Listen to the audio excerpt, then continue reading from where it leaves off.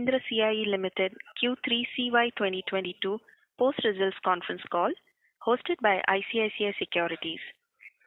As a reminder, all participant lines will be in the listen-only mode, and there will be an opportunity for you to ask questions after the presentation concludes. Should you need assistance during the conference call, please signal an operator by pressing star then 0 on your touchtone phone. Please note that this conference is being recorded. I now hand the conference over to Mr. Basudev Banerjee from ICICI Securities. Thank you, and over to you, sir. Thanks to Mahindra CIE management for giving us the opportunity to host the call. We have with us Mr. Ander Alvarez, CEO of Mahindra CIE, Mr. K. Jayaprakash, CFO, Mr. Vikas Sinha, Senior Vice President Strategy, Mr. Oroit Lafoin, Business Controller, and Swapnil Choudhary, DGM Strategy. So over to you, Vikas, for your initial comments, and we'll take the call ahead accordingly. Yes, thanks, Basudev. Good evening, everyone, and good afternoon to those who are joining from Europe. I welcome you all on this call, as also our CEO, Ander. Thank you for attending the call despite a relatively late starting time, especially for Asian investors. Sorry for the quick turnaround between results and call. We won't make this a practice. We start with an overview of the legal structure of MCIE. We would like to point out that during this quarter, CIE has bought out some of M&M's stake in MCIE, and consequently CIE's stake has gone up from 63.44% to 65.71%, while that of M&M has come down to 9.25% as against 11.43% earlier. This move again reiterates CIE management's strong belief in the growth opportunities available in the Indian market and the fact that they look towards MCIE to continue outpacing the market. Let us now move on to Q3CY22 results for MCIE, which is on page 7 of our investor presentation. Q3CY22 sales for India were at rupees 14,294 million, which represents a 34% growth compared to Q3CY21 and a 12% growth versus sequentially versus Q2CY22. Like the last few quarters, the revenue growth rates are higher than the underlying market growth rates. MCIE India EBITDA margin in Q3CY22 is 15%, despite the adverse impact of commodity prices, RM prices, as also an increase in the cost of energy in Maharashtra, where many of our plants are located. EBIT was at 11.4%, which is better than both year-on-year 10.8% and sequentially 11.1%. In India, the month of September has seen good sales across all segments, especially four-wheelers, and we largely expect this trend to continue. The festival sales are also going well. However, historically, due to the cyclicality in the tractor demand, we could see slight slowdown after the festive period in this segment. Sorry. On page 8, we have the Q3CY22 results for MCIE Europe. Sales were at 11,632 million, plus 28% versus Q3CY21, and a little lower versus Q2CY22. But we have to remember that roughly 3/4 of August is closed in Europe, so about 20 days is not there in this quarter. And of course, in this quarter, there were headwinds on RM prices and unprecedented energy cost rise, and of course, the effect of the usual August holidays that we talked about. And also, we would like to mention that in this quarter, there was a negative exchange rate translation impact of about 11%. So on a euro basis, we have grown by 39% year-on-year. The sales drop compared to Q2CY22 was 9%, which is explained by all the factors that I talked about. The EBITDA margin in MCIE Europe in Q3CY22 was 10%. This margin is lower sequentially than Q2CY22. Of course, some of it is attributable to the seasonal drop in sales explained above. and also the energy price increase. We are confident that just like the energy impact in Q1C22, we'll be partially able to get some of these increases through our customers in the coming quarters. On the demand side, even though the customer schedules have not decreased, it is very uncertain as to what impact energy prices will have in Q4C22 due to the Ukraine war situation. And now, if we go to page 9, we will see the consolidated Q3C22 results, which are a combination of the India and Europe results. Q3C22 consolidated sales were rupees 25,927 million, plus 31% versus Q3C21, and plus 1% versus Q2C22. This quarter represents one of the highest ever quarterly sales that we have had. And the other aspect that we would like to point out that now India is much higher than the 50% mark that we are talking about in the total consolidated sales in this quarter. Consolidated EBITDA margin in Q3C22 was 12.8%. Consolidated EBIT margin was 9.4%, and this consolidated EBIT margin is almost close to the 9.7% that we achieved in Q3C21 and 9.8% in Q2C22, in spite of all that is happening in Europe.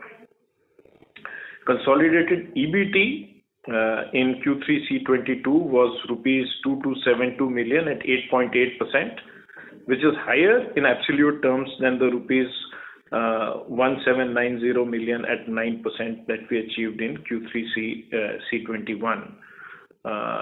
In fact, if you see, profits in absolute terms are increasing. Q3C22 consolidated EBT is 27% higher than the corresponding quarter last year, in spite of the margin changes.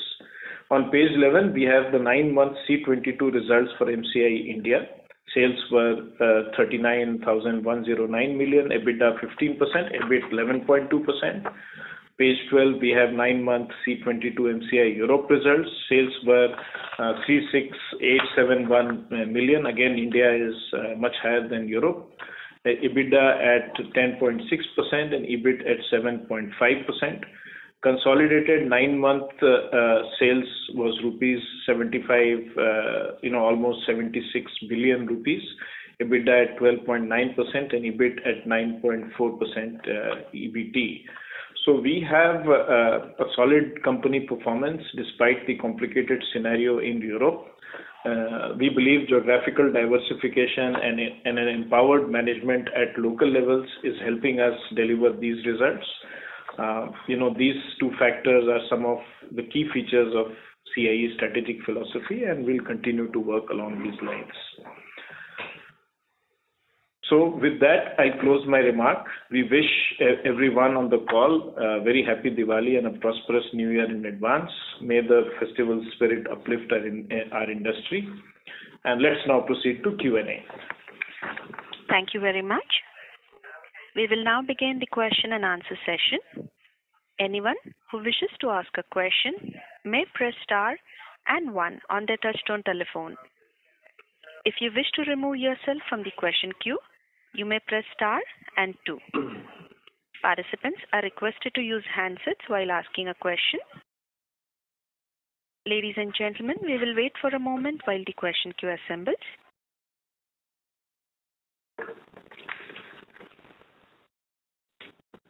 We have our first question from the line of Jinesh Gandhi from Motilal Oswal Financial Services Limited. Please go ahead. Hi. Firstly, can you talk about the impact of energy prices in Europe in this quarter and what we expect in coming quarter? Yeah, okay. And good afternoon, everybody. This is Ander Arenaza speaking. Okay, the energy prices during the third quarter this year were the highest energy prices we have ever seen. Okay, even higher than the worst moment when the war in Ukraine started in end of February, beginning of March. Okay, At that time, the electricity price, for example, went up to something like 300 euros per megawatt in March 2022. And in July, August, we have been hitting 400 euros per megawatt. Okay, that has been the huge peak that we have been suffering in all the European countries.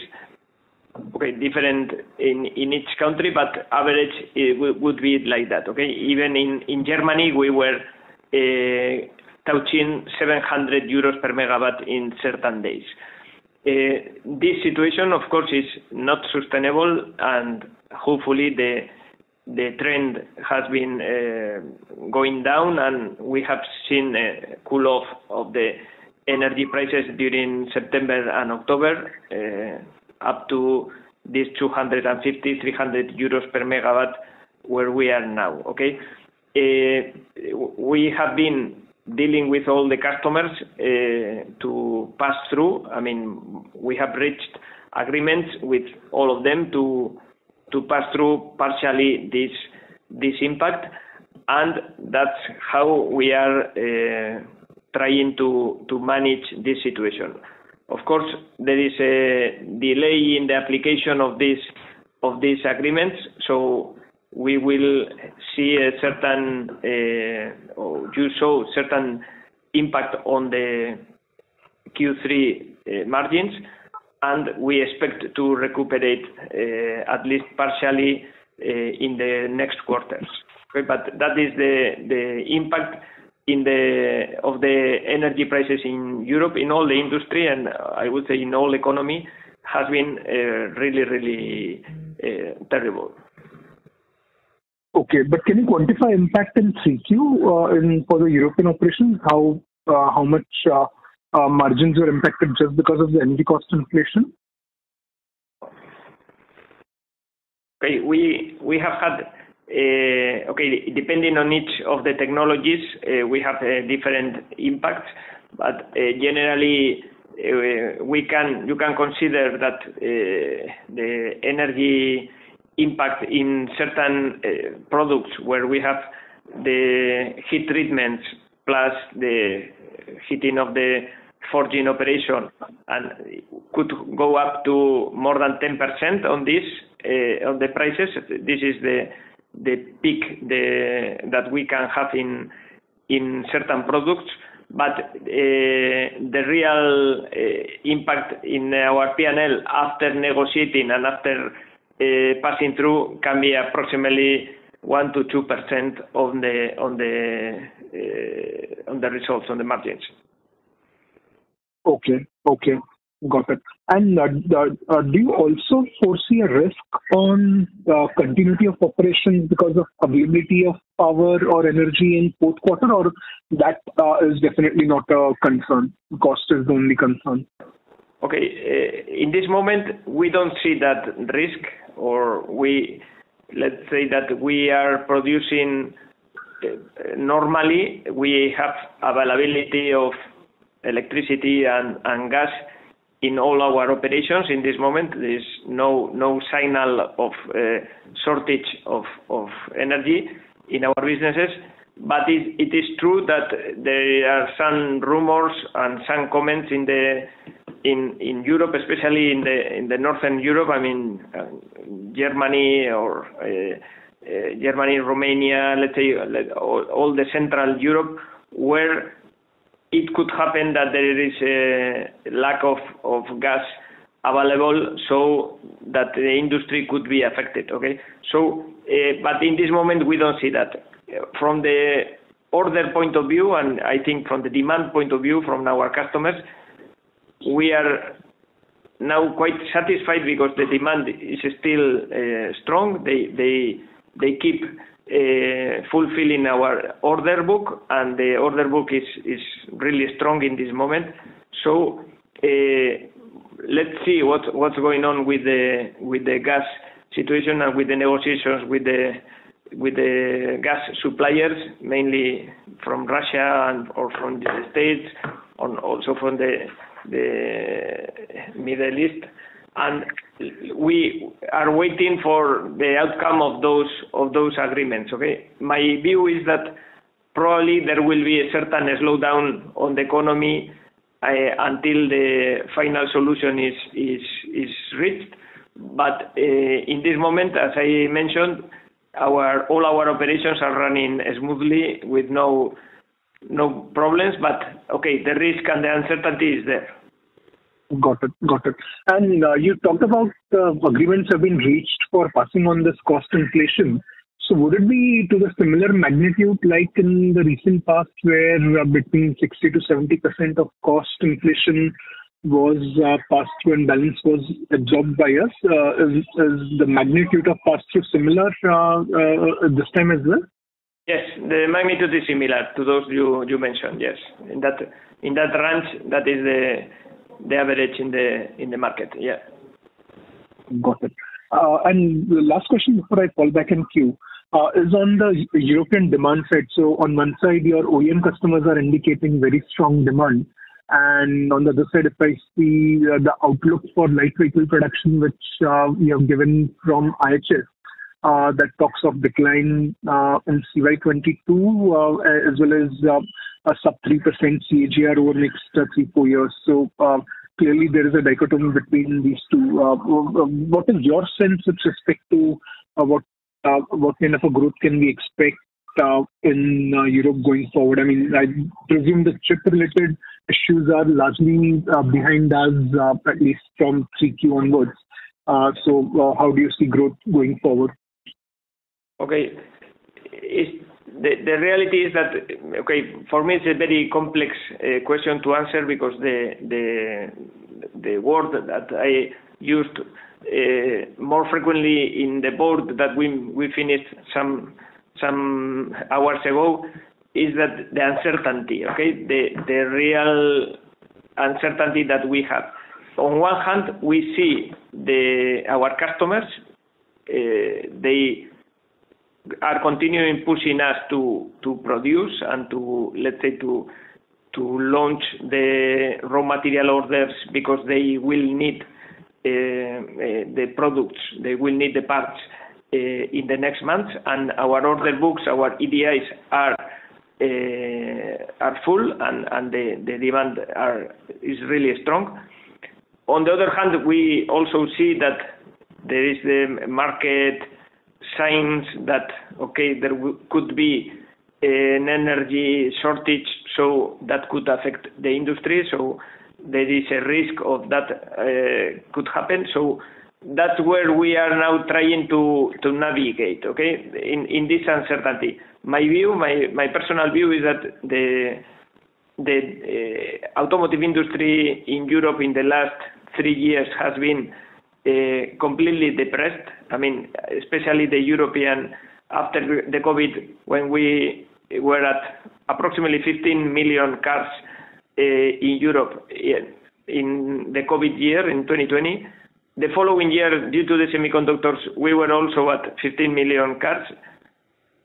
In this year, 2022, because of the war, because of the energy, whatever, we are again at 15 million cars. So we are in a depressed mode in this moment. Okay, so I think we can only go up, and I expect to have a recovery, as IHS said in the last report, of 7%, 8% of growth for 2023. So my expectation is that hopefully the market will go up and will recuperate in the next years. Yes. Got it. Thanks. I'll fall back in queue. Thank you. Thanks. We have our next question from the line of Nikhil Kale from Axis Capital. Please go ahead. Yeah, thank you for taking the question. Congratulations on a good set of numbers. Can you help us? I think in the previous quarters you had talked about constant RM growth, or revenue growth with constant RM. So can you just help us with the numbers for this quarter? Yeah. Okay. In India, we had a raw material growth coming from the raw material with 6% approximately, and in Europe 15%. Okay, that's the figures that we had. So this is RM impact, positive impact. That's right. Those are positive impacts because of the higher raw material price year on year. Okay. Yeah. And the exchange impact also, of 11% for Europe. Exchange. Yes, and that's also additional impact. 11% in Europe. And we have 11% negative due to the currency in Europe. Yeah. Okay. But yeah, very clearly you are seeing really strong outperformance versus the industry. So just if you could just provide color, I mean, which segments are you seeing, especially in Europe? Is it, I mean, what would be the revenues of Metal Castello? I think there we were running at full capacity. So maybe just some color on the PV forgings and Metal Castello and also the truck forgings. Yes. Metal Castello is working at full rate in this moment. As we mentioned in the previous call, Metal Castello is doing really well, and most of our Metal Castello production goes to the US. The US market is still pushing very, very hard, and we are working 24 hours, 7 days. Okay, so and we are adding capacity to fulfill the demand. So in that sense, yes, in Europe, one of the winners is our Metal Castello company Evolution. Regarding the passenger car forging, yes, also the trend is also very strong, and we are selling at a very high rates in this summertime. You know that usually in summer we have the summer holidays where our customers stop about 3 weeks completely, and this year we were expecting probably a higher drop, but in fact the demand was really strong, and you can see in the figures that we were about in euros 39% above last year in Q3. Okay, so yes, the evolution is really, really strong. Part of this 39% of growth is coming from the raw material, as stated before, approximately 15%. But we can consider that passenger car is doing also really well, and the commercial vehicle sector also grew and also show certain good performance. Probably is more cyclical, and we expect certain decline in the next quarters. We could foresee that, but overall, I think the market continues quite strong. Okay, but just coming to the CV forgings part, I think you are seeing really strong growth. But at the same time, we've been talking about scaling down that business over a medium to longer term. So how do both these things now kind of play out in your plans? Yeah, the point of this business, you know that the CV forgings in Europe has the less profitable business that Mahindra CIE has worldwide. This business, this poor profitability is affected also negatively in a really high inflation scenario, and also with a high raw material plus energy price increases.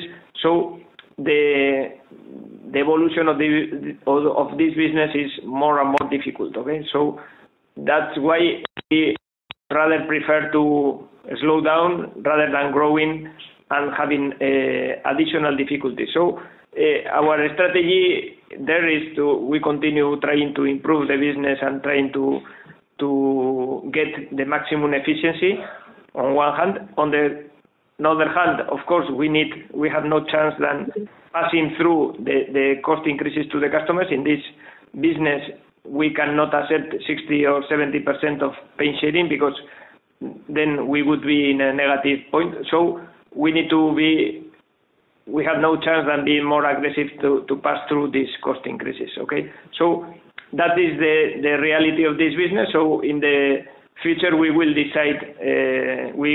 have to decide what will be the strategic route for this business. So for the time being, can we just assume maybe growth will be in line with how the MHCV industry in Europe kind of pans out? It will continue to grow at similar levels? Growth in Germany, yes, will it be in line with CV industry growth? No, probably what we will see in Germany will be a lower growth than the market growth. Okay, we will probably reduce certain products where we are not profitable, so we will see a certain reduction in the turnover. Oh, got it. Thank you. Thank you. Thank you. Thank you. Reminder to participants to press star and 1 to ask a question.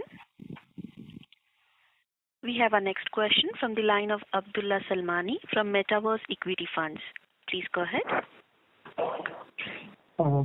Hi. Actually, my question is related to war only. I mean, in the aftermath of the Ukraine war and China, how will your business strategy change prior to the war and post? How has the Ukraine war changed our business strategy? Okay. In fact, we have not changed strongly our strategy, because CIE's strategy has been always be local to local supply. Okay, we prefer to produce in America what we sell in America, produce in Europe what we sell in Europe, and produce in Asia what we sell in Asia. Okay, that's the strategy. So we keep this strategy. Now, also because of the environmental requirements and more stringent targets that we have, we are also trying to avoid unnecessary logistic cost and emissions. So, in that sense, this local to local strategy is reinforced.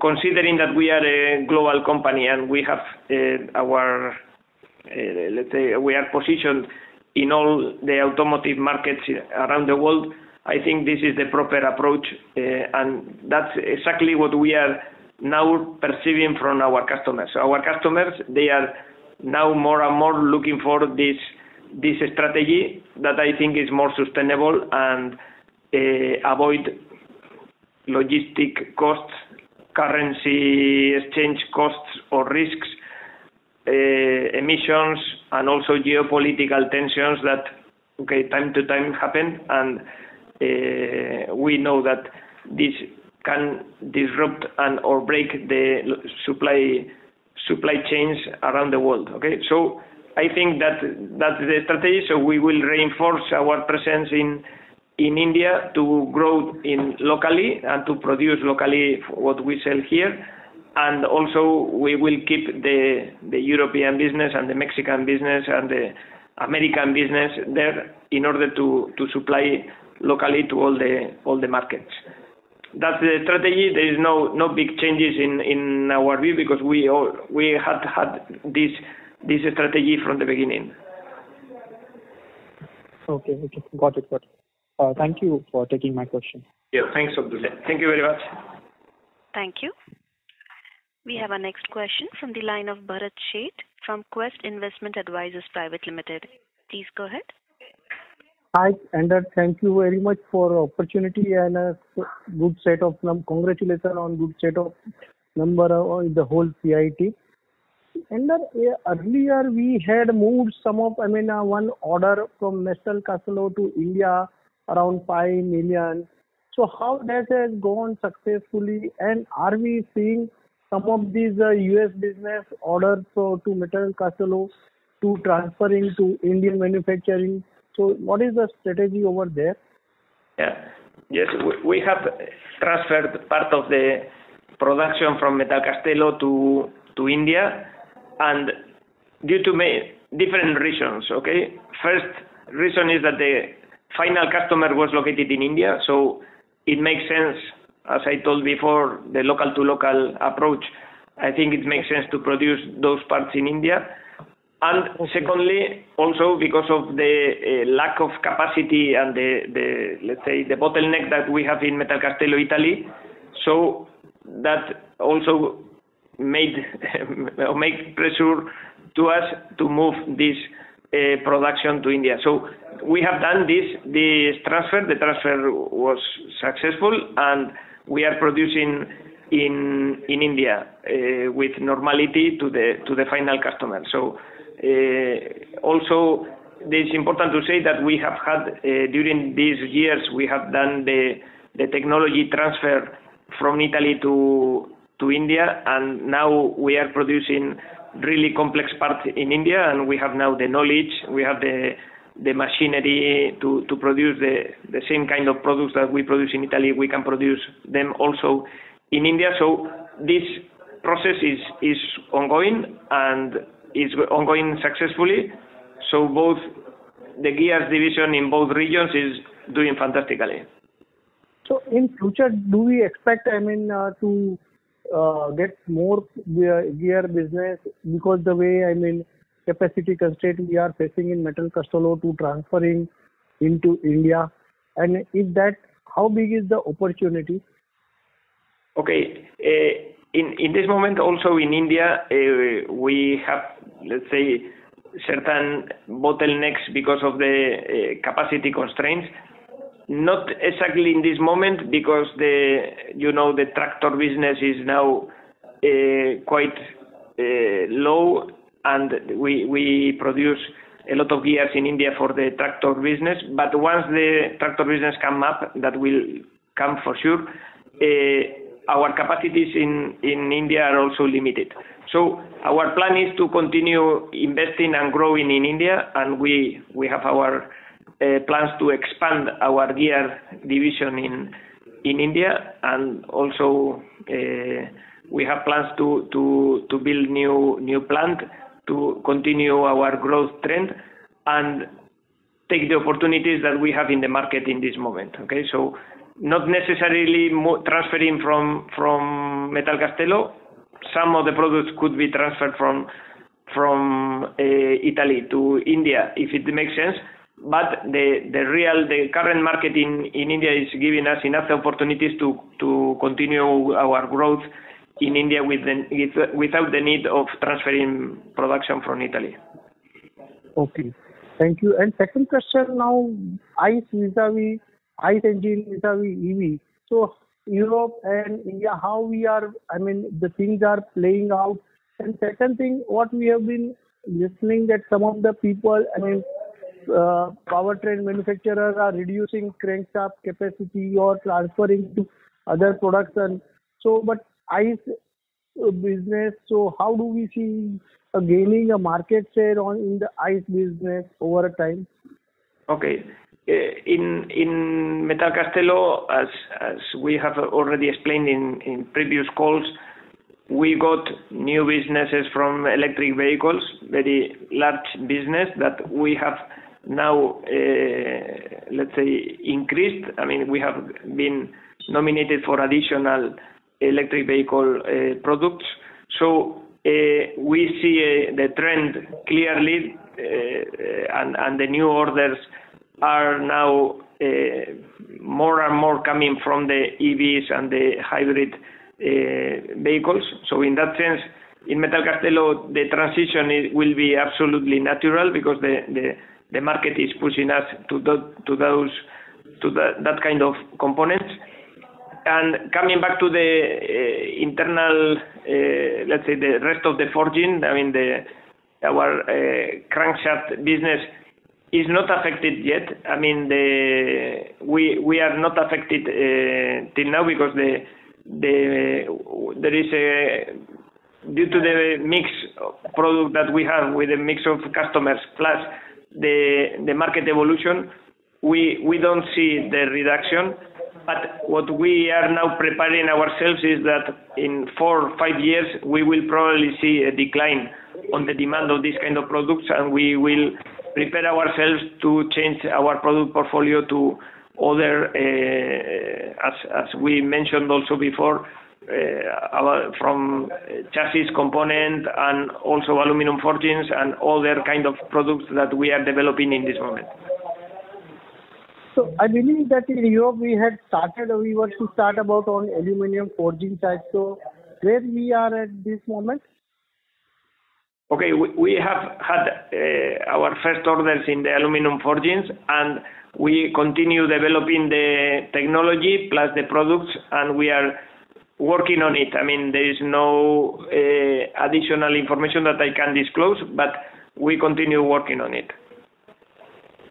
Okay. On India business, any addition of new clients or any addition of the new business in Q3 vis-a-vis earlier quarter, and how those new customers which have been added over last 12 months is performing? Any new big order?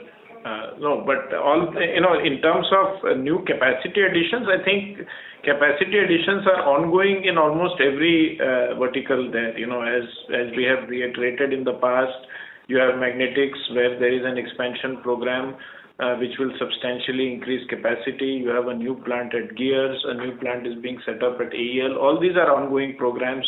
You have CIE Hosur, where most of the infrastructure has been set up, and first order, we have started to generate revenue from that place, and it is now in the process of being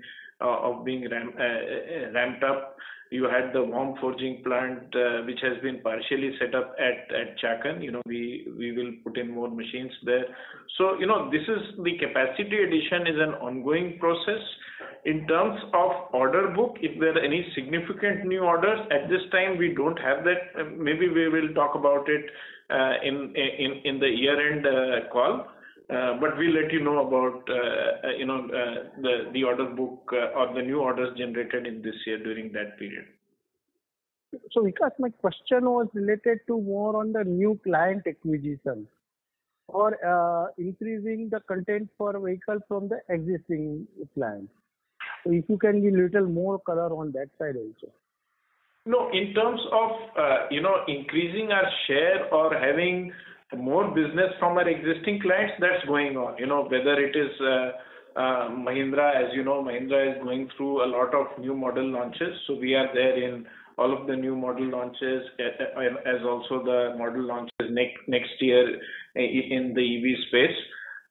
Same case as far as Maruti is concerned.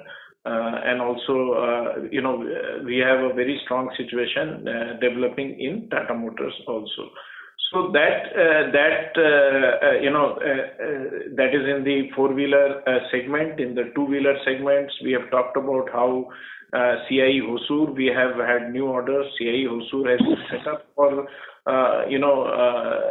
new orders that we have got, I think from PSA and Royal Enfield.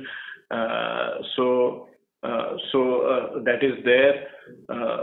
So we have, and like for example, Ender talked about how he's bullish about the tractor segment, which will have an impact on our plants at Rajkot and Zahirabad. We are receiving, for the new model launches by Mahindra in the tractor segment. A lot of them are slated in the coming few years, not necessarily in the next few quarters. But they have a strong, pipeline of that there, and we will be present in all of them. So to that extent, we are quite comfortable in this area.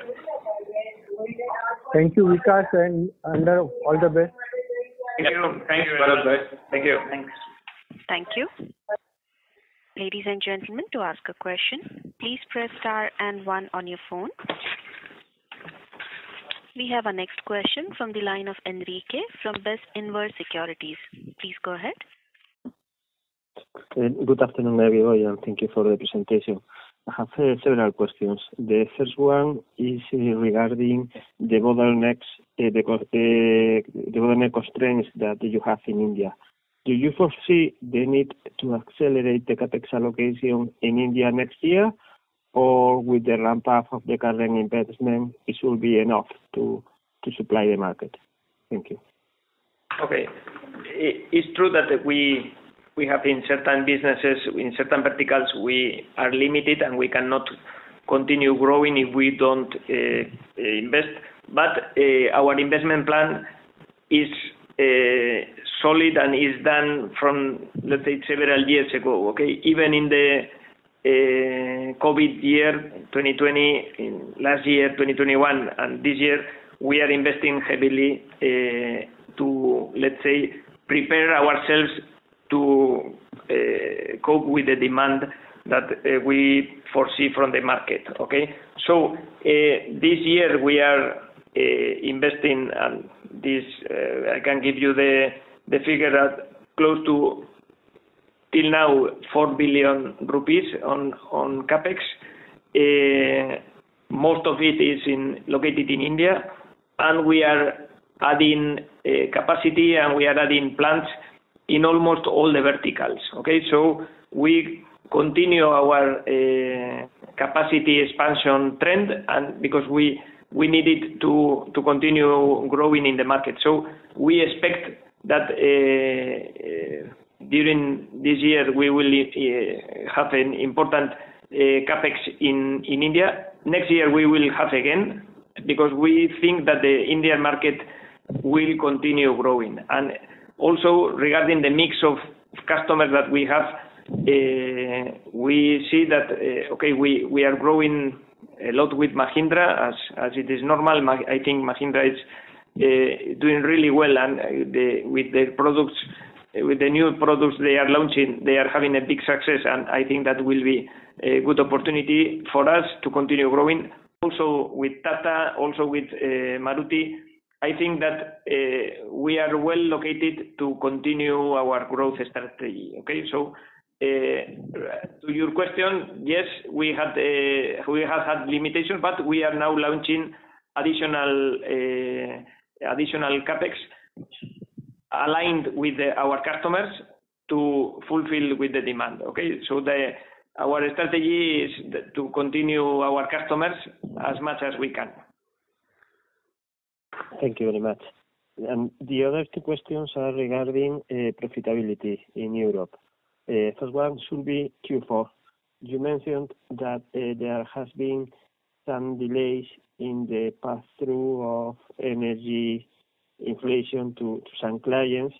So my question is, taking into consideration the spending pass-through and the limited visibility that we have on market demand, should we expect a sequential profitability improvement in Q4, taking into account the spending pass-through in Europe?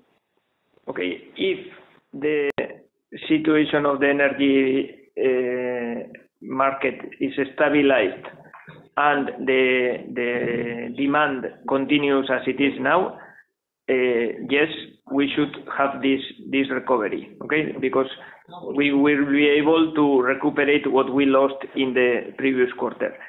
The point is that we don't know what will happen with the market in the next quarter, and we don't know what will happen with the energy. Okay, so that's why I cannot say total yes or a very solid yes to your question, because it will depend on how the energy market plus the demand behaves. But in normality, yes. This, if you recall from the previous quarters, in the Q1 we were negatively affected because of the start of the war in Ukraine, and in February, March, the energy went up and we had difficulties, so we lost certain margins. In the Q2 we recuperate. Now in the Q3, as the energy is picking up again, we go down again. So yeah, that's the scenario we are suffering. Very, very complex scenario, and yeah, it's a really, really tough situation to manage with this uncertainty. But yes, I agree that in a normality we should be able to recuperate part of the margins that we have lost in this quarter. Thank you. Very, very, very clear. And the last question is, we've talked about Q4.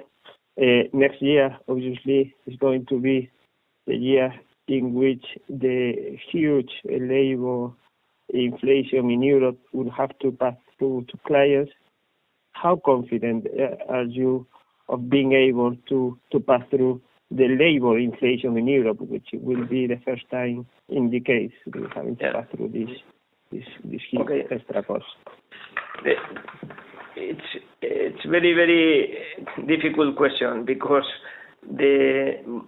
my feeling is that during the negotiations that we have had in this period with the customers, they refuse to apply any price increase due to the inflation. They consider that they should pay the raw materials, because this is commodity is coming and they pay.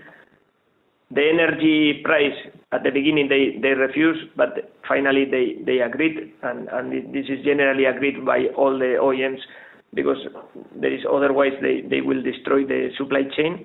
So this is clear.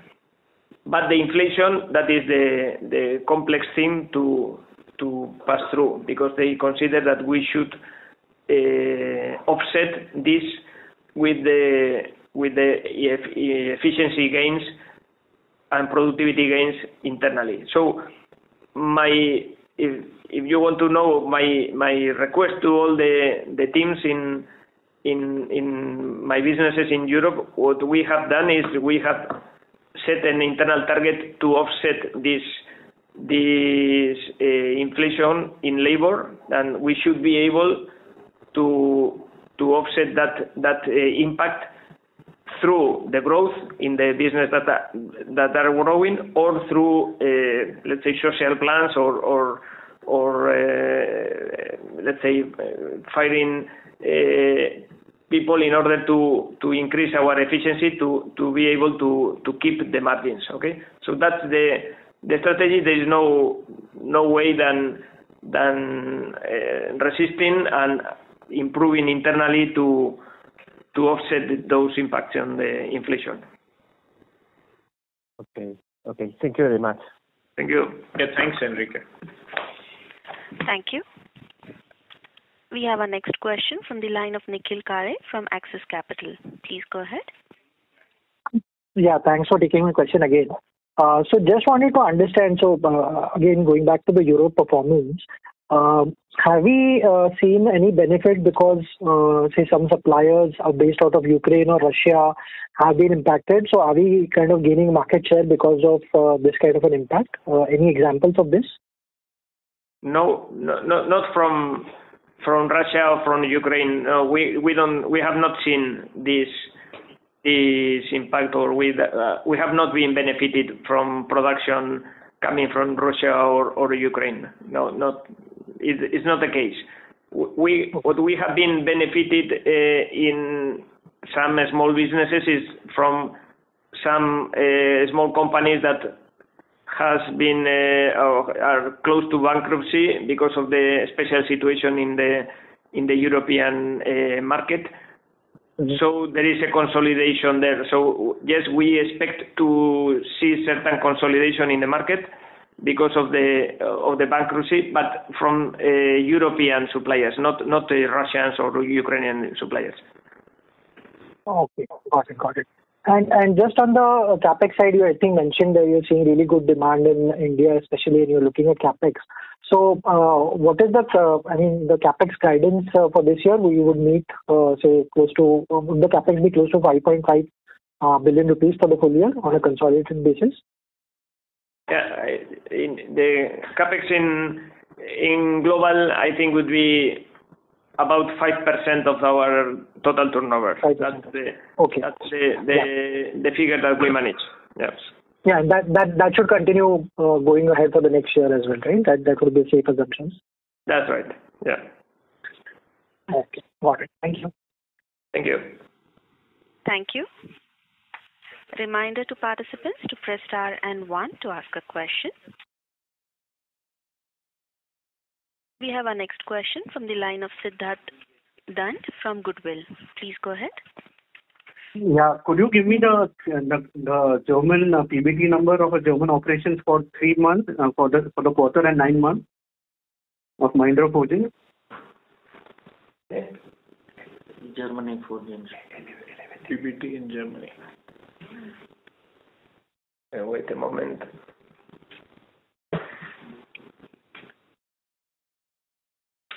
No, I think we don't have it readily available, right? We will share this PBT numbers about the German business, at the year end. But what we can tell you in terms of gross margin performance, it is more or less similar to what we have done in the earlier quarter in Q2. Okay, but is it at the PBT level? Is it positive or negative? It is positive. No, it is not negative. It will be around the zero mark. Even last year on a full year basis, it was something around that only. About PBT 0.5%. So it will be something like that only.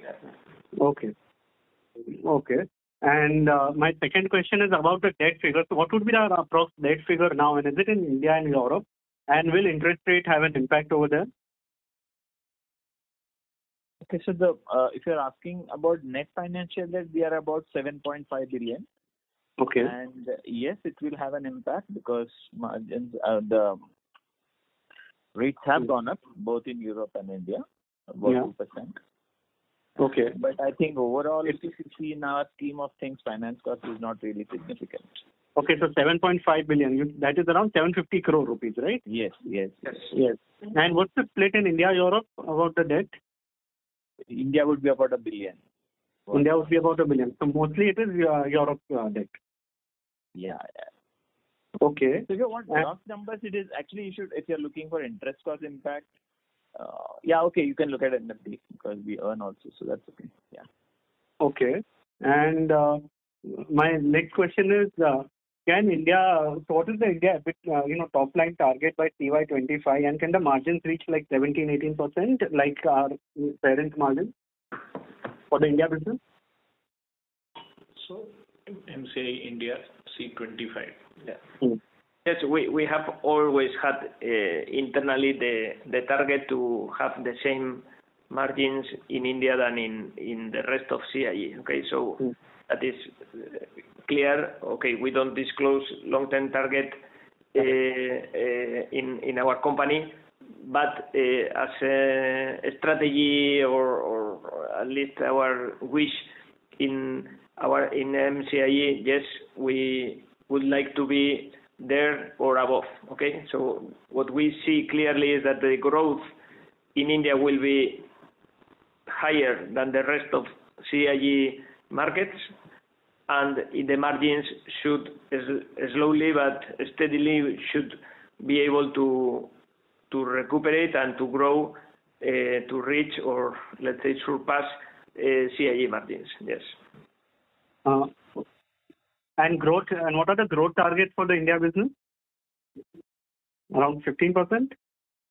No, we don't have we don't have any such target that we have set for ourselves. What we normally work towards is whatever is the weighted average market growth, we will grow maybe higher by 10% than that. Earlier we used to say 5 to 10%. Now it will be closer to 10%. Will be higher than the weighted average market segment. When I say weighted average market segment, we have a certain portfolio spread in India across 4-wheelers, 2-wheelers, tractors, and trucks. So based on that weighted average, we want to beat the market by 10 percentage points as a general rule. Okay. And about the interest cost has gone up for us. And so what was the cash pooling, deal that we had with CIE? Is the interest cost still 1.5 over there? No, it is always increase. For the time being. Okay. Okay, I'll come back if I have any other questions. Thank you. Thank you. We have our next question from the line of Ankur from Quasar Capital. Please go ahead. Yeah, hi, thanks. Sir, I had a question on growth. So considering the interest rate hikes worldwide and the headwinds which the auto industry is going to face or is facing, sir, how do we think about growth? Because obviously our underlying business is linked to the automotive industry. So can you share some thoughts on how we will grow, whether it will be purely organic, inorganic? Because organic growth, it seems to be difficult to come by. No, Ankur. As far as organic growth is concerned, we don't think that, at least in India, that would be the case, that we would not grow. Ander also mentioned that we have a lot of medium to long-term expectations from the Indian market, not just in MCI, but also our parent CIE has that kind of expectations. So we do expect the Indian automobile market to grow.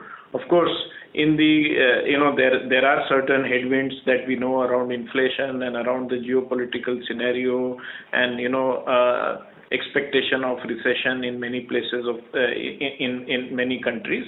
But nevertheless, we do believe that the Indian automobile markets in all segments will keep growing. Why we say that?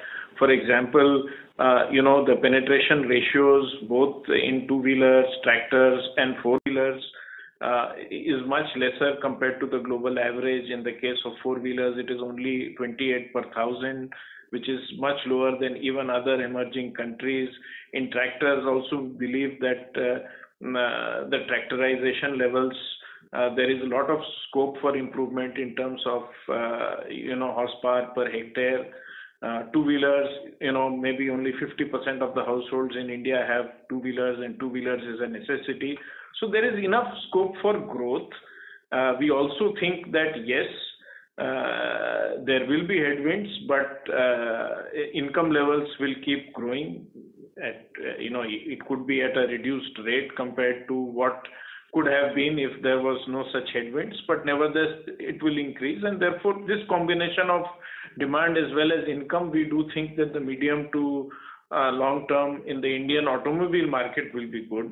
To answer your question around Europe, I think Ander did mention that the European market has come down to very low levels. What used to be in the range of 20 million light vehicles per annum, today, this year is probably in the range of 15.2, 15.3 million.